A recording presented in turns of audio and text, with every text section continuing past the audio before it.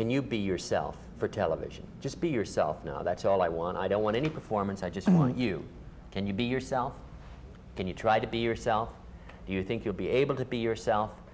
In most cases, people say, gee, I can't be myself. I don't know what myself is. Myself, gee, trying to be myself, that's really difficult. And when they see themselves on television, you know, when they then see themselves trying to be themselves, they say, that's not me.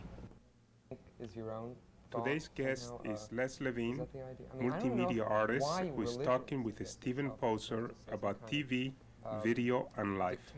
As far as I'm concerned, like, media represents the new spirituality in America. In other words, if there is any spirituality in America, or if there is such a thing as religion, it's television. You know, that television will not stand for anything being taken more seriously than it is taken. Okay, so it will question anything that seems to get a following of any sort. Now, when I said that media wants to render a post-intellectual, post-conscious, actually, society, I would add to that. I don't know whether I put that in there.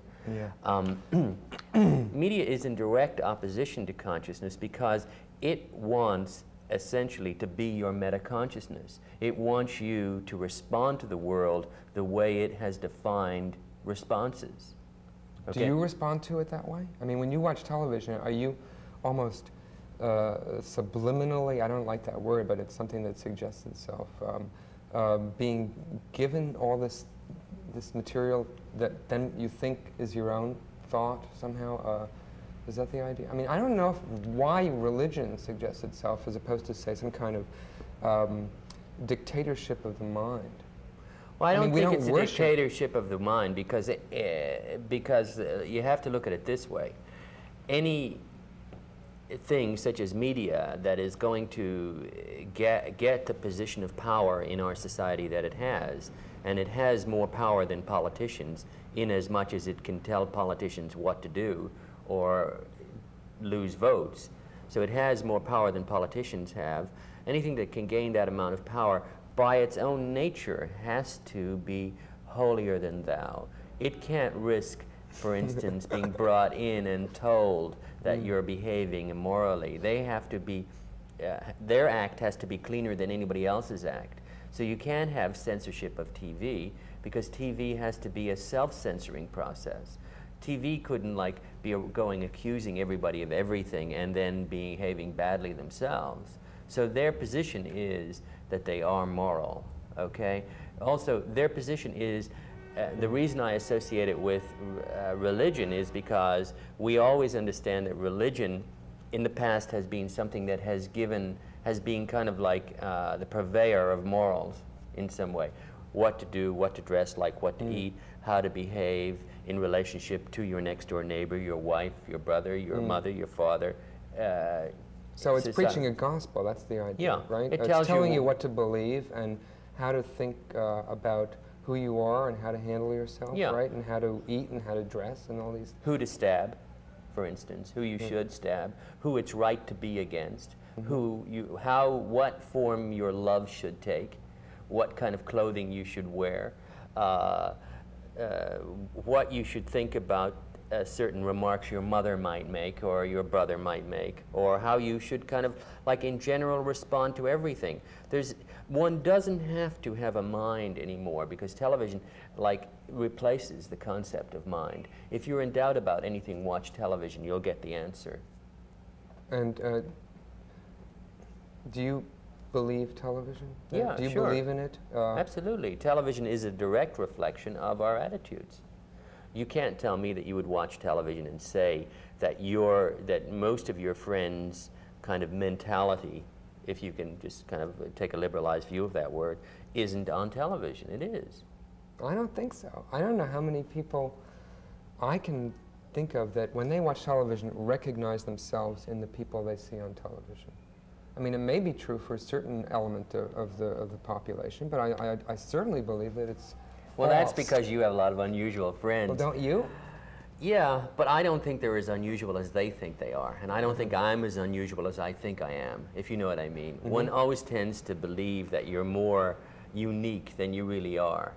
And I think that the patterns that one sees on television today are pretty much the funniest thing about television and everything related to it is that, like, you don't ever know anybody who eats a TV dinner, okay? However, millions of them, I'm told literally 3 million are sold per week in America, okay?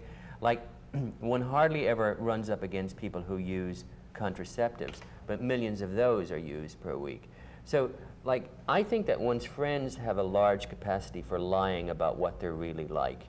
And television has a way of finding out about that. God, this really sounds awful. I mean, it's like people are pretending to be themselves. But in fact, they're making themselves up in terms of a kind of standard of reference for what it means to be living in this time, in this society, on the basis of that sort of inventory of things that people are performing all the time. You're saying it's like a menu of options. Absolutely. Most of the options that people have, like who would be in our age category, are options that are given to them by the educational system. So they're college kids. They're older college kids. And they look with some disdain on television, don't they? Right. And so they have college kids' attitude towards television, older college kids again. Okay? But is a college kid anything real to begin with? I mean, isn't that a role that's being put together? My bottom line on it would be this, that even though there is some kind of leeway there for who's doing what to who and what have you, I don't think television is any more dishonest than we are in general. I think we, in general... That may be true. You know, we being who? Artists? The world, everybody in it. Who try to come up with some kind of conception of what they're about, how their project makes some kind of rational sense or other. Is that the idea? I think artists behave pretty much the way every small businessman behaves. I think they want their product in the world. They will entertain the boss's wife in order to get their product into the world. They will undercut their competitors, sell it cheaper, do it in a situation that their competitor wouldn't do it. They're no different than the rest of the world. We can't. How could we be different? We were brought up in this environment. So therefore, we have to be what we are. It's unfortunate that what we are may not be everybody's ideal of what they would like to be. Well, what's so interesting about new information if we have all we need on television? Well, generally... I mean, do we have all we need on television? I mean, I take it that something that matters to you is that people have access to an alternative range, a larger range of informations. In other words, that they'd be exposed to different ways of organizing one's life, different beliefs and values, different kinds of responses to the elements in the society that we encounter, and so forth. Is that fair? Yeah, it's fair, but I would want them to start off by trying to be themselves.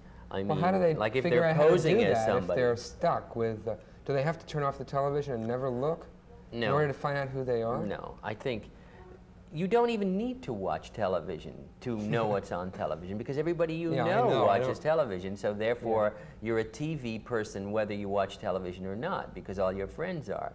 And they're but the important thing that you might have to consider is that television in America is essentially a supermarket, okay? Yeah, I like that. I read that in your book. You know, it is there to sell you things. People think, for instance, that television is there merely to sell you soap. But I'm here to sell you this way of looking. I want everybody who's out there now to look this way. I think it would be great if they did, okay? Now, I'm not really talking about that people should look that way, and you're not talking about that. But you think this is a serious look, okay, the way you look, and I think this is a casual look, the way I look. And so when they're out there, they will think you're a serious person. They'll think I'm a casual person. Well, if they've seen this program before, they have doubts about whether I'm a serious person. And how would you, I mean, you're saying that the image is a kind of composite. It's not just a matter of what everything that is on television in America is for sale. Well, how could you benefit by selling this way of looking to people? I mean, well, that would is it a commodity? Like that would make me appear. Well, let's take it in terms of how could somebody like, let's say... What's your interest in selling your look? I get to live longer on the medium. Like, if people like my look on television, they're going to say, well, come on again. We like that man's look. Bring that man back. Right. And they'll say, here, like Les Levine, that guy, and if they really like my interesting. Look, yeah. If they really like my look, they may say, bring him on every night, like Walter Cronkite. I see. And if I have a really serious, heavy voice, they may say, well, when that man speaks, I like his voice, and I think that when he speaks, I can believe it. So they say, get him back again. So the voice is for sale as much as anything else. Now, my voice is considerably higher than Walter Cronkite, so therefore it has less believability. But I don't think I'm lying, if you know what I mean. No, I don't think you're lying either. So, but that is a quality that people somehow, it's an assessment they make on the basis of all these elements that are, the whole context. I mean, they have to believe we're not acting out a script, right? That we're not going to turn around and say, ha-ha, you know, this is really a play, it's a performance. We're pretending to be television personalities having a conversation, but in fact, we're actors. Well, I mean, do you think that there's a certain feel myself that, you know, I am a video artist, as you know, and I do a lot of video. And I really honestly feel that when I look in the mirror, I don't feel real. And when I look at myself on television, I think, gee, that's really me. You know, I feel much more real electronically than I do as flesh and blood. Well, most people, I should think, would have more or less the opposite way of seeing themselves. Well, I have a lot of aches and pains in my body, you know, all the time. When I get tired, I have to drink tea or something like that. And when I'm on television, I don't have to do that, you know. It's just electronic, it's just on tape. One doesn't have to feed it. One doesn't have to do anything with it. I think it's better to be electronic than it is to be a real body. Yeah, but the question is whether that entity that you're watching there is anything at all, isn't it? No, it is everything. It's as much a representation of me. It's a representation of you. But would you be satisfied to say that your life somehow could be contained in a big library of video? That, you know, Les Levine, the person who did so-and-so and lived at such and such a period of time, is now installed in this rack of cassettes. Oh, absolutely. Even after his mortal life somehow. Absolutely. I personally feel that that is really the whole purpose of my life. Is to make yourself immortal? To become videotape. I don't, not to become immortal, but I feel that, you know, that nobody can become immortal, but I think that, you know, it's an alchemical kind of process that I'm dealing with. I'm trying to turn flesh and bones into electronics. Is this related to the kind of older idea? I think it's a little, you know, more provincial perhaps, but that kind of aura of magic that people associate with photographs, for example. I mean, you keep a photograph of your deceased parents or your lover or your children or your family by your bedside, or you don't rip up a photograph of somebody you love. There's something like a fetish about it, right? Whereas